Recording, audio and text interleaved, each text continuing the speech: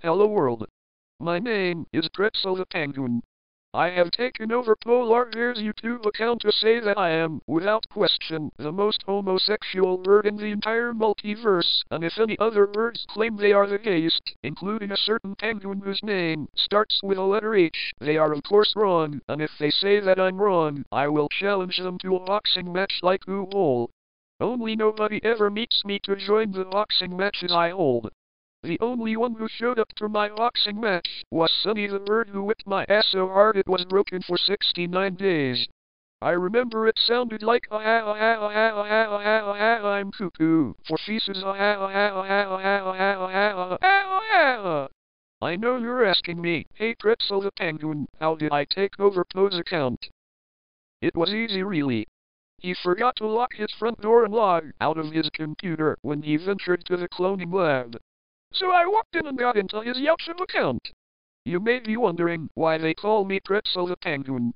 They call me Pretzel the Penguin because I was known in the Arctic for my famous penis-shaped pretzels. You could get them in only the chewy red form, because I don't know how the crunchy small ones are made. People could get them with the following additions: penis pepperoni with dick cheese and anal blood sauce on the side, one with an actual, chopped off penis from the nearest husky, stuffed inside the pretzel, jalapenos, and of course, salty balls, for those who want only a snack. Don't forget the creamy melty cum sauce for dipping. My penis pretzel sold like hot gay pornos for about a month. Soon after the successful month, I was forced to shut down my business after a lawsuit case claiming I ripped off Penis Bread, the clown's famous pretzel model of penis bread. How the hell was I supposed to know that he came up with penis pretzels first? I never got word about it because A, I have no fucking devices, and B, even if I had one there's no internet in the fucking Antarctic, so I still wouldn't know. After that mess, I fell into a depressed state and I lost my creative edge. I'm not depressed right now because I found myself another cash cow. Icicle penises. No. Icicle penises. They're not only useful for snacking on, being used as dildos, and sucking on, but they also cool your drink, cool yourself, and cool any part of your body. Get them down before they melt. Even if they do melt, the water would be useful for having a melted enema. Oh!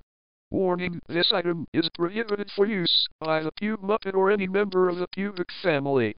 I'm selling loads of them right now during this summer season, and so far I haven't seen anybody sue my ass for allegedly copying their ideas.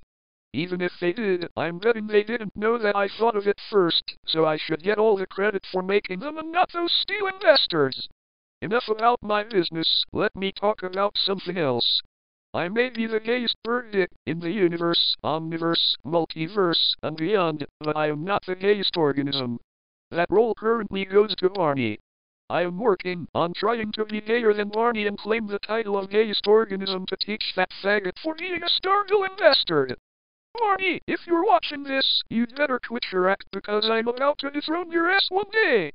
There is no point in me being the gayest man, because if you haven't noticed by now, I'm a fucking penguin, therefore I cannot be the gayest man, because I am not a man. Okay? I think I said everything.